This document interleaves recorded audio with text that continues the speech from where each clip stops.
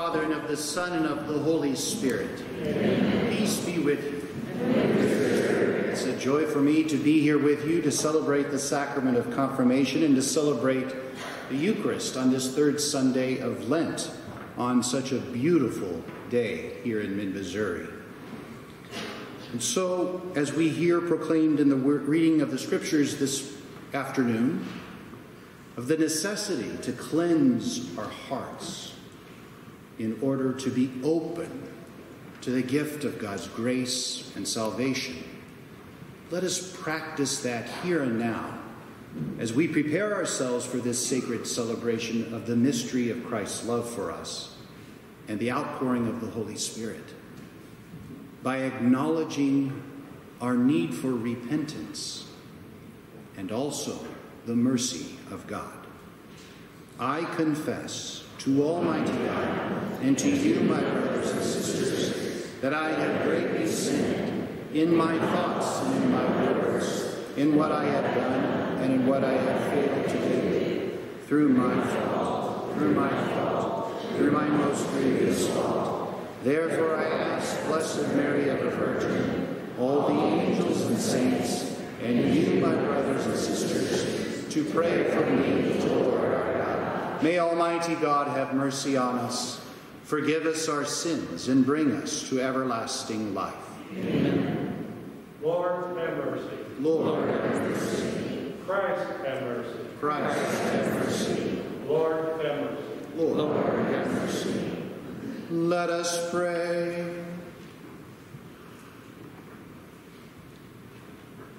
O God, author of every mercy and of all goodness, who in fasting, prayer, and almsgiving have shown us a remedy for sin, look graciously on this confession of our lowliness, that we who are bowed down by our conscience may always be lifted up by your mercy. Through our Lord Jesus Christ, your Son, who lives and reigns with you in the unity of the Holy Spirit, God, forever and ever. Amen.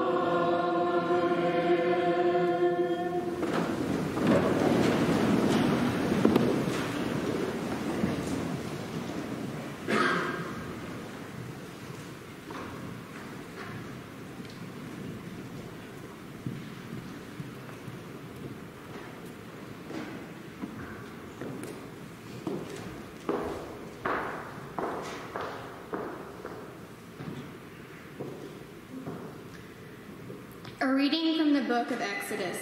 In those days, God delivered all these commandments.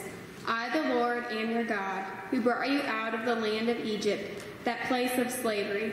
You shall not have other gods besides me. You shall not carve idols for yourselves, in the shape of anything in the sky above, or on the earth below, or in the waters beneath the earth.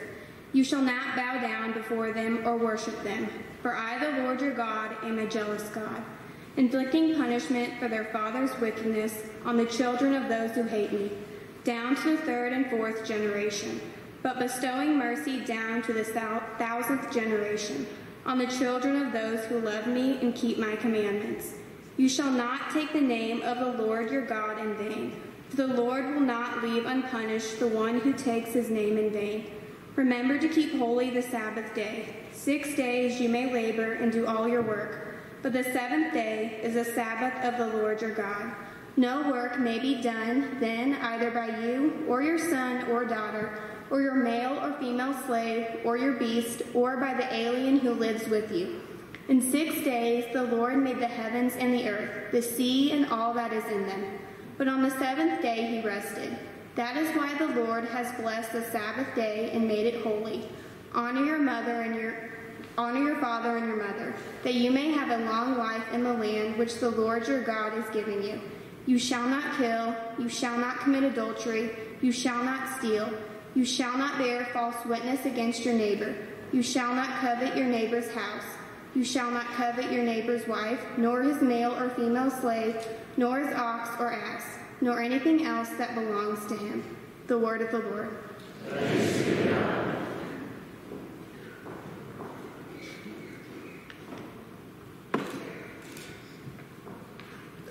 The responsorial psalm, Lord, you have the words of everlasting life.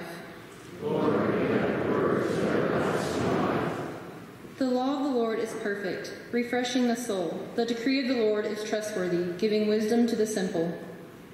Lord, you have words of everlasting life. The precepts of the Lord are right, rejoicing the heart. The command of the Lord is clear, enlightening the eye. Lord, you have words of everlasting life. The fear of the Lord is pure, enduring forever. The ordinances of the Lord are true, all of them just. Lord, you have words of everlasting life. They are more precious than gold, than a heap of purest gold, sweeter also than syrup or honey from the comb. Lord, you have words of everlasting life.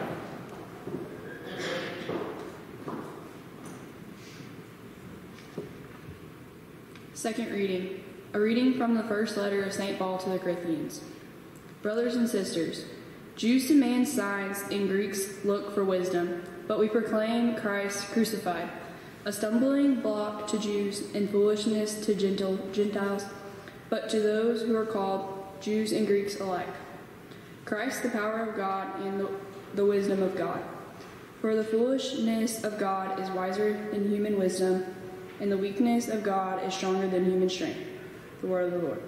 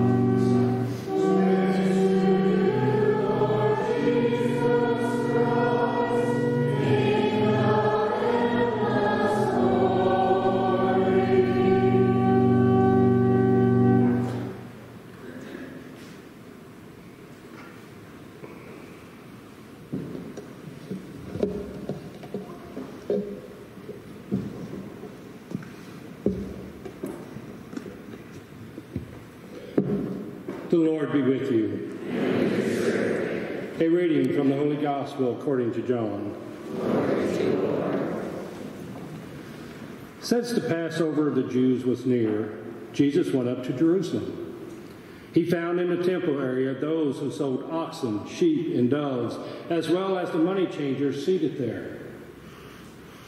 He made a whip out of cords and drove them all out of the temple area with the sheep and oxen, and spilled the coins of the money changers and overturned their tables. And to those who sold doves he said, "Take these out of here, and stop making my Father's house a marketplace." His disciples recalled the words of Scripture, "Zeal for your house will consume me." At this the Jews answered and said to him, "What sign can you show us for doing this?" Jesus then answered and said to them, "Destroy this temple, and in 3 days I will raise it up." The Jews said, "This temple has been under construction for 46 years, and you will raise it up in 3 days?" But he was speaking about the temple of his body. Therefore, when he was raised from the dead, his disciples remembered that he had said this, and they came to believe the Scripture and the word Jesus had spoken. While he was in Jerusalem for the feast of Passover, many began to believe in his name when they saw the signs he was doing. But Jesus would not trust himself to them because he knew them all and did not need anyone to testify about human nature. He himself understood it well. The Gospel of the Lord. Praise to you, Lord Jesus Christ.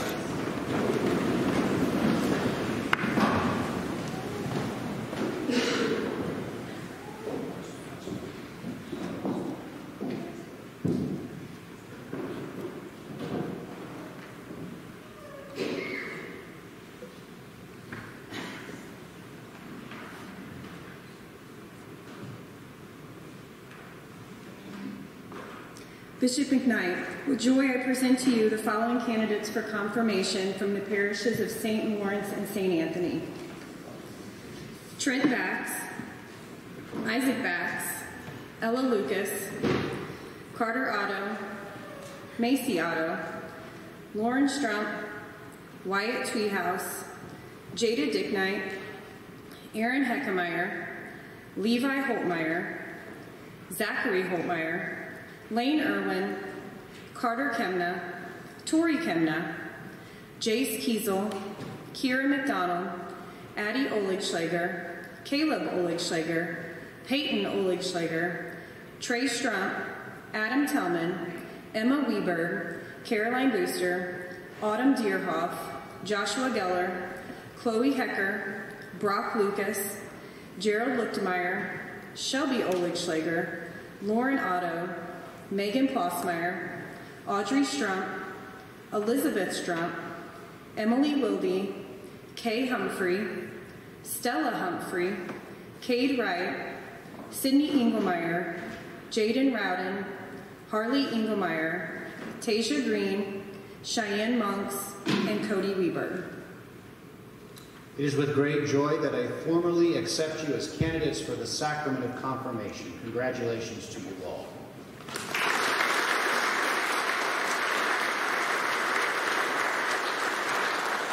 You may be seated.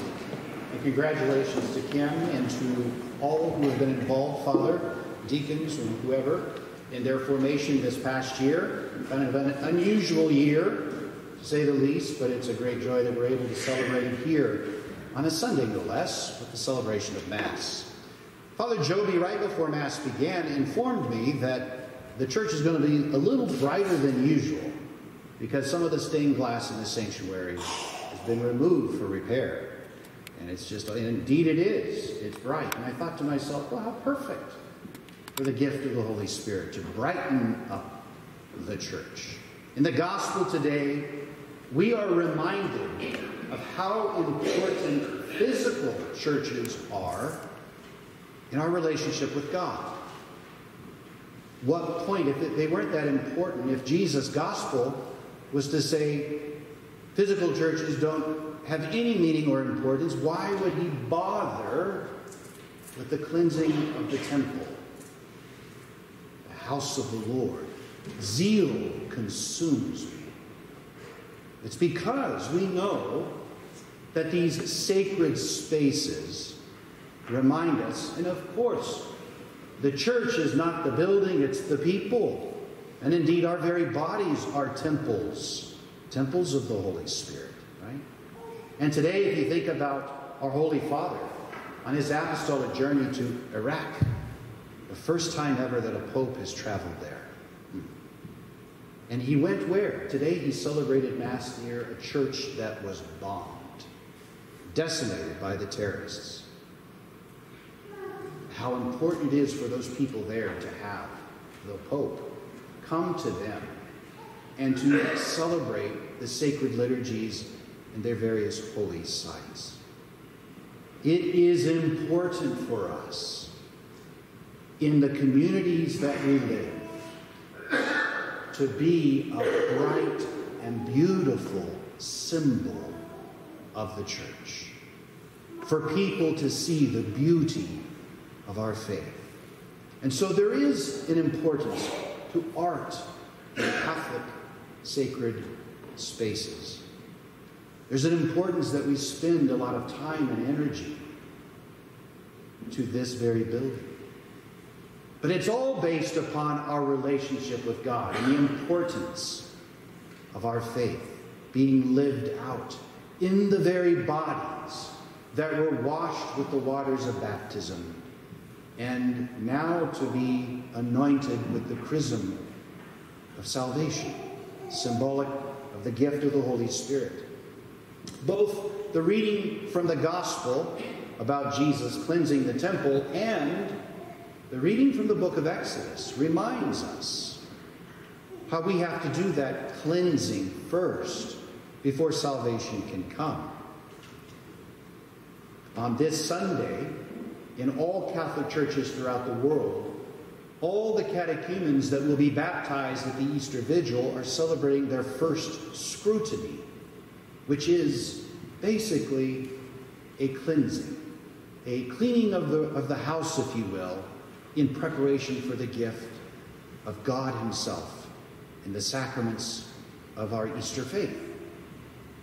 All throughout the world, this is going on today, the first of 3. And in that first reading from the book of Exodus, notice and recall that the gift of the 10 Commandments, that's what they are. They're not a burden. God didn't give us the 10 Commandments just to make life a little bit more miserable for us so he can take great delight in seeing us suffer. No, they are the way to life and that restored relationship with our Heavenly Father. But the Israelites did not receive the 10 Commandments in Egypt. They had to go out into the desert first, a time of preparation. Now, you confirmandi have been in preparation for this sacrament, not just this past year, but from the very moment of your baptism. Most of you were baptized as little babies and held in the arms of your mother or your father when they brought you into either this church or one like it. And they celebrated the gift of new life, not only in their family, but the gift of new life given to you in baptism. Your first outpouring of the Holy Spirit. And that gift of the sacrament of baptism, which we know as the gateway sacrament, in some sense is like a clearing. The gift of the grace of baptism, which washes away original sin, allows us to receive all the other sacraments that Christ has instituted for us. Because we need all the graces of those sacraments. Now, the gift of the Spirit at baptism was to establish your identity, your very relationship with God the Father, as his son or daughter. We use the language of adopted sons and daughters, but we all pertain to the family of God by baptism. And that sacrament is what allows for your individual salvation. The gift of the Spirit in confirmation, however, is not so much for you as it is to help you in carrying out the mission of the church. Those special gifts of the Holy Spirit, of wisdom, knowledge, understanding, and counsel, have to do with understanding the faith, understanding God's revelation of himself as love with a capital L, as Jesus revealed. But then also the gifts of fortitude, strength, piety, reverence. And finally, as the scriptures tell us, the most important gift, fear of the Lord. Fear not in the sense of being afraid of God, but fear, trembling in his presence, being in awe of the majesty of God, and knowing how powerful and almighty and all-knowing that he is, he gave his only Son for you. That's the fear of the Lord. My brothers and sisters in Christ, you who are about to be confirmed, to strengthen your faith and your ability to witness this faith out in the world, I beg you, with your youthfulness and your fresh pair of eyes of seeing what's going on in our world today and of knowing your faith, I beg you to help us to be better at being the church of Jesus Christ. One of the fundamental things that we have to get better at as a church, especially in our country, and perhaps, let's say it, in our state or even in our diocese, is the part about witnessing first in our actions. And let the words come later. Remember what I said about the importance of beauty in attracting people to the faith, the importance of having a beautiful church in a community, to be a sign of God's presence among his people.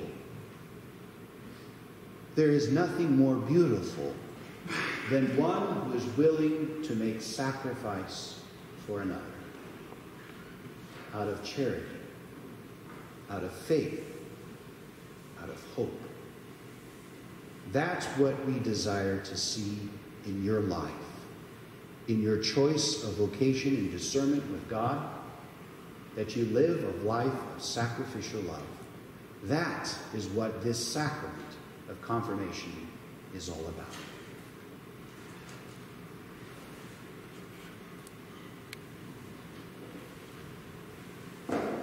Would the candidates for confirmation please stand to renew your baptismal promises?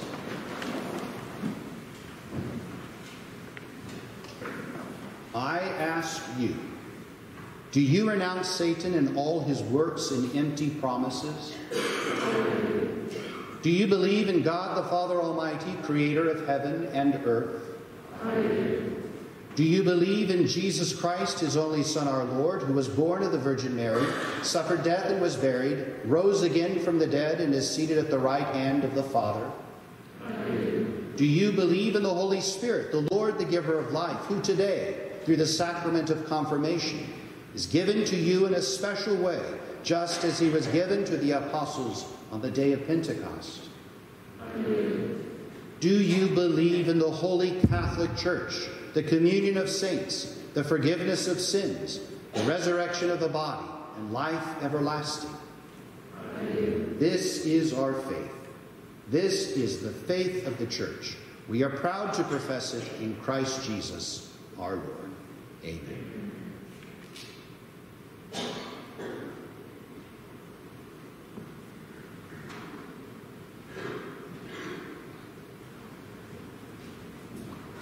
Dearly beloved, let us pray to God the Almighty Father for these, his adopted sons and daughters, already born again in eternal life in baptism, that he will graciously pour out the Holy Spirit upon them, to confirm them with his abundant gifts, and through his anointing conform them more fully to Christ, the Son of God.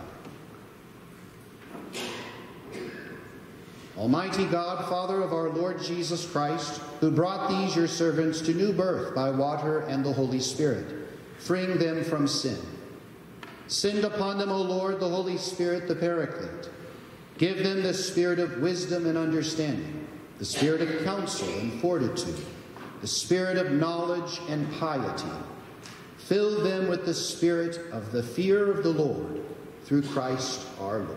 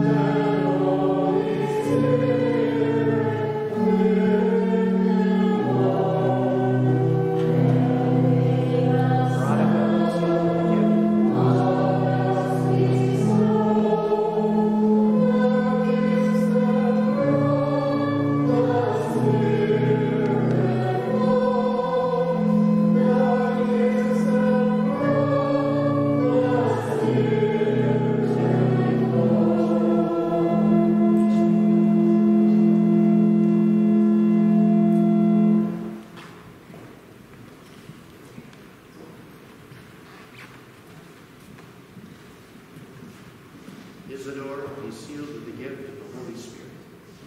Peace be with you.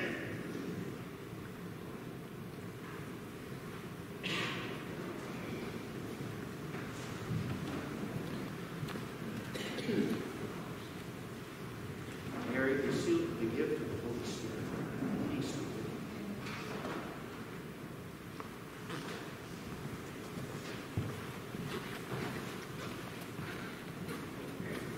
Andrew, be sealed with the gift of the Holy Spirit. Peace be with you.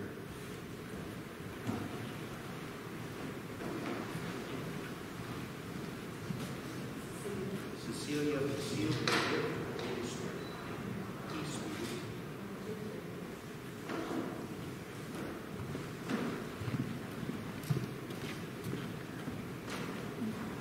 Nicole, be sealed with the gift of the Holy Spirit. Peace be with you.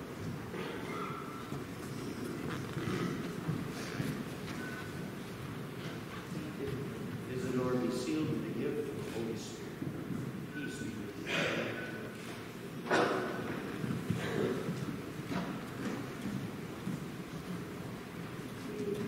Cecilia, be sealed with the gift of the Holy Spirit.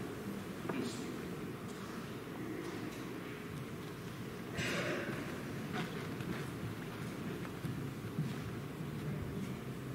Francis, be sealed with the gift of the Holy Spirit. Peace be with you.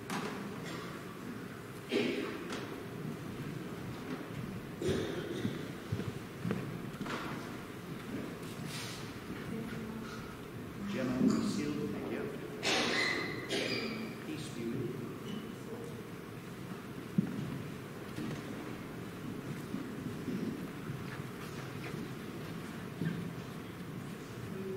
Luke, be sealed with the gift of the Holy Spirit. Peace be with you.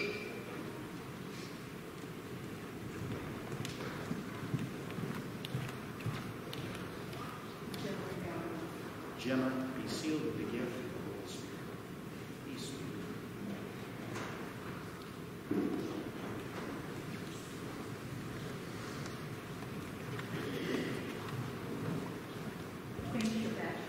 Sebastian, be sealed with the gift of the Holy Spirit. Peace be with you.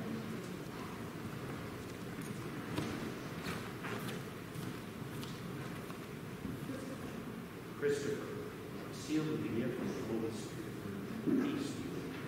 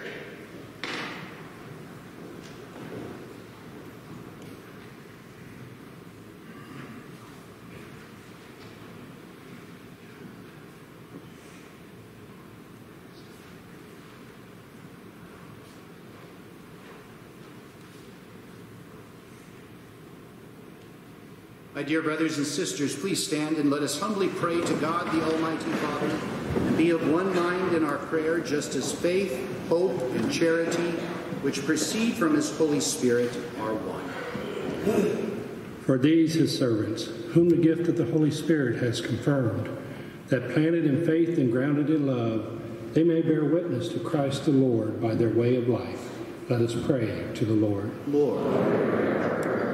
For their parents and sponsors, that by word and example they may continue to encourage those whom they have sponsored in the faith to follow in the footsteps of Christ. Let us pray to the Lord. Lord. For the Holy Church of God, together with Francis our Pope, Sean our Bishop, and all the bishops, that gathered by the Holy Spirit the church may grow and increase in unity of faith and love until the coming of the Lord. Let us pray to the Lord. Lord, for an increase of vocations to the priesthood, consecrated life, and for the sanctification of marriage in our parish and in our diocese, let us pray to the Lord. Lord, for the whole world, that all people who have one Maker and Father may acknowledge one another as brothers and sisters without discrimination of race or nation, and with sincere hearts seek the kingdom of God, which is peace and joy in the Holy Spirit. Let us pray to the Lord. Lord, for the God, who gave the Holy Spirit to your apostles and willed that through them and their successors, the same Spirit be handed on to the rest of the faithful. Listen favorably to our prayer and grant that your divine grace, which was at work when the gospel was first proclaimed, may now spread through the hearts of those who believe in you, through Christ our Lord. Amen.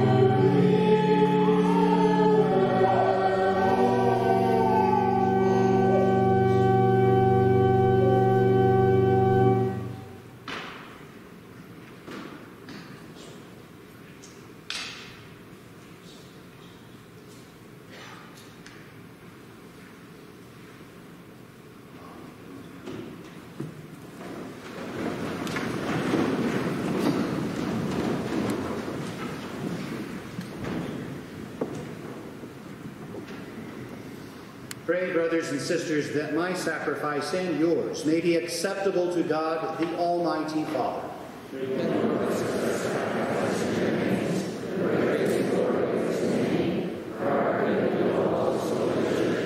Be pleased, O Lord, with these sacrificial offerings, and grant that we who beseech pardon for our own sins may take care to forgive our neighbor. Through Christ our Lord. Amen.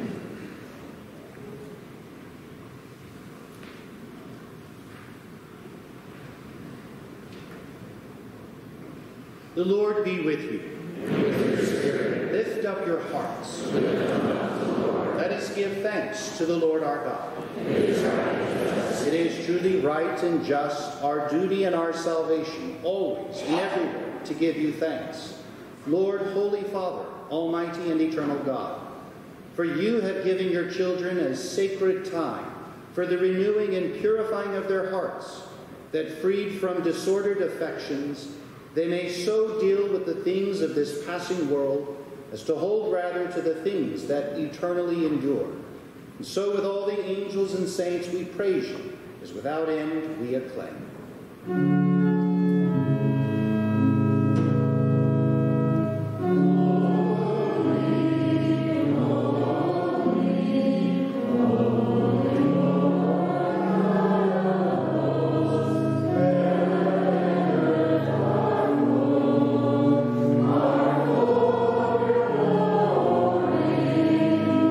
Oh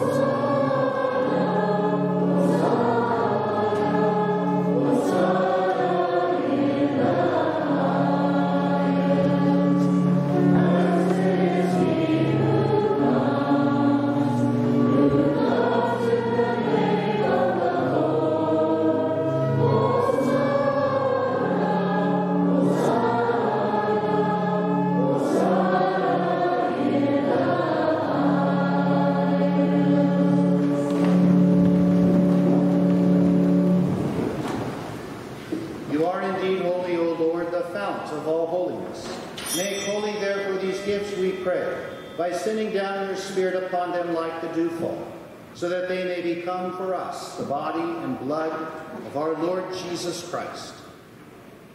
At the time he was betrayed and entered willingly into his passion, he took bread, and giving thanks broke it, and gave it to his disciples, saying, "Take this, all of you, and eat of it, for this is my body, which will be given up for you."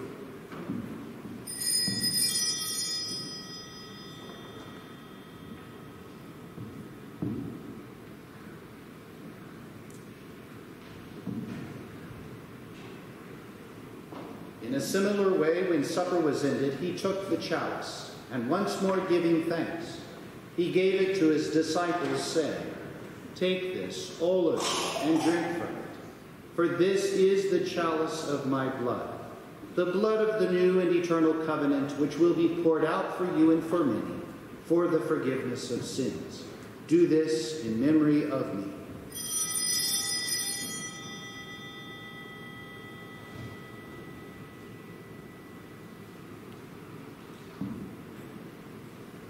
The mystery of faith.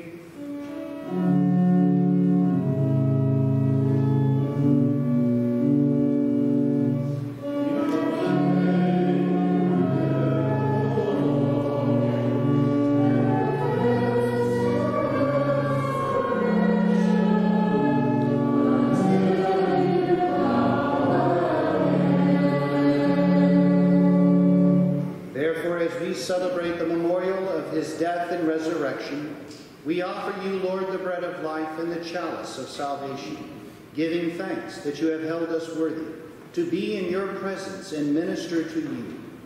Humbly we pray that, partaking of the body and blood of Christ, we may be gathered into one by the Holy Spirit.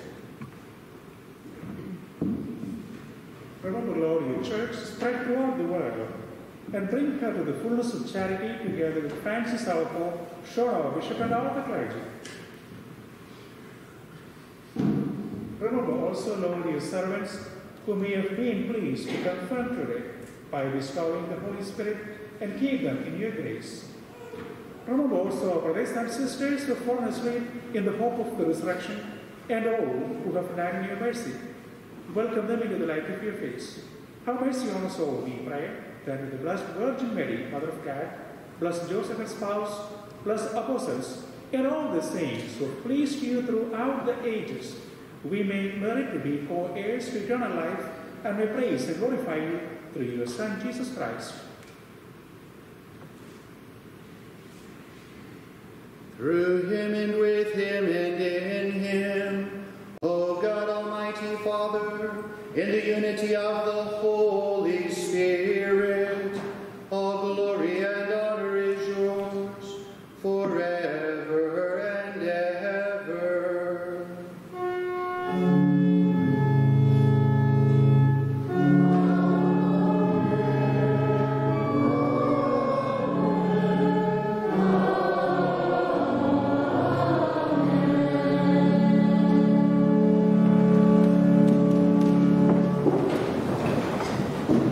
Jesus taught us to call God our Father, and so we have the courage to say, Our Father, who art in heaven, hallowed be thy name. Thy kingdom come, thy will be done, on earth as it is in heaven.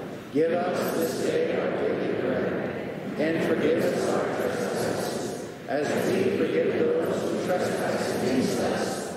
And lead us not into temptation, but deliver us from evil. Deliver us, Lord, we pray, from every evil. Graciously grant peace in our days, that by the help of your mercy we may be always free from sin and safe from all distress, as we await the blessed hope and the coming of our Savior, Jesus Christ. Lord Jesus Christ, who said to your apostles, Peace I leave you, my peace I give you. Look not on our sins, but on the faith of your church, and graciously grant her peace and unity in accordance with your will, who live and reign forever and ever. Amen. The peace of the Lord be with you always. And with your spirit.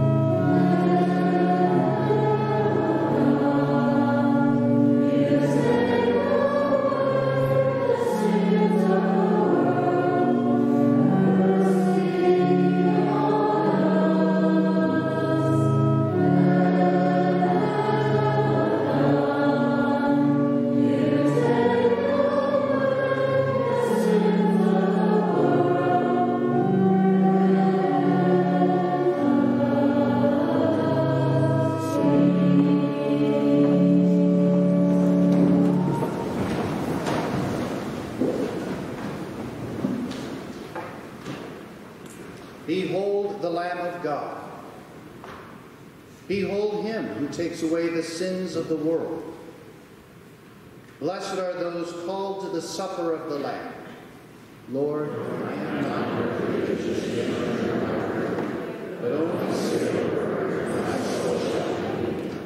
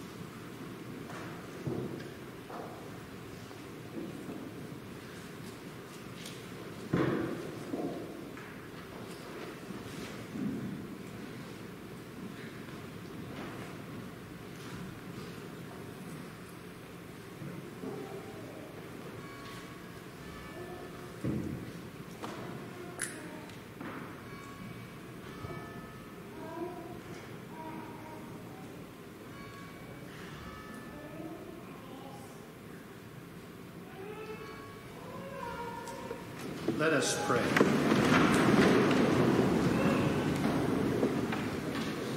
As we receive the pledge of things yet hidden in heaven and are nourished while still on earth with the bread that comes from on high, we humbly entreat you, O Lord, that what is being brought about us in mystery may come to true completion. Through Christ our Lord. Amen.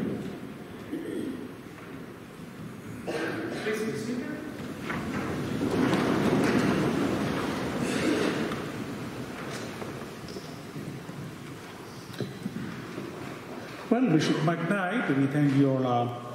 Thank you for your presence here. Well, the church, as you mentioned, we have been restoring the church, and of course our own life as well. So thank you for your presence, and you will have to come back to bless our altar, reconsecrate our altar, everything here. So again, thank you so much for being here. Thank you for our wonderful bishop. Thank you very much.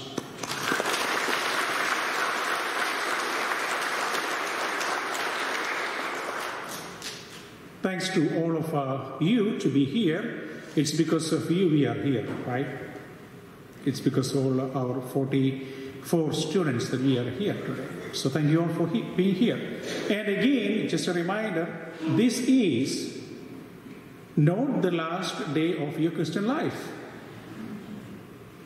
This is the first day as the complete Christian, right? You are empowered by the Holy Spirit to go out and witness to Him. So you are reconsecrated completely as the temple of the Holy Spirit. So I hope to see you in church every Sunday. I hope to see you back in the CCD classes as well. Again, it's not the end. It's just the beginning of your complete journey as a Christian. Thank you all. Say a prayer for our Paige Bags. She was supposed to be here with us. Now she's in the hospital, so I request you all to keep our Paige in our prayers. Deacon Rick Weiss and Steve, thank you so much for your help. Thank you all the boys for our help. And then just also Kim Plasmeyer, Randy Holtmeyer, Janet Wickenberg, Brian Bags, Arlie Chipman, Peggy Weber, our wonderful choir, and our faith coordinator, Andrea Holtmeyer, and our secretary, Ann Weber. And thank you, everyone, for being here. And we all together work together and we pray together so that we can continue as a wonderful Christian community, wonderful presence of Christ in this place, in this time. Thank you all for being here, and let's wait for our bishop's blessings. For the final blessing, let's turn, her name is Paige, a member of the class that's in the hospital. Let's offer a Hail Mary and turn to our mother for her intercession. In the name of the Father, and of the Son, and of the Holy Spirit. Hail Mary, full of grace, the Lord is with thee. Blessed art thou among women, and blessed is the fruit of thy womb, Jesus. Holy Mary, Mother of God, pray for us sinners, now and at the hour of our death. Amen. Immaculate Heart of Mary, pray for us. Let us pray. Direct, O Lord, we pray, the hearts of your faithful, and in your kindness grant your servants this grace, that abiding in the love of you and their neighbor, they may fulfill the whole of your commands, through Christ our Lord. Amen. May the blessing of Almighty God, the Father, and the Son, and the Holy Spirit come down on you and remain with you forever. Amen.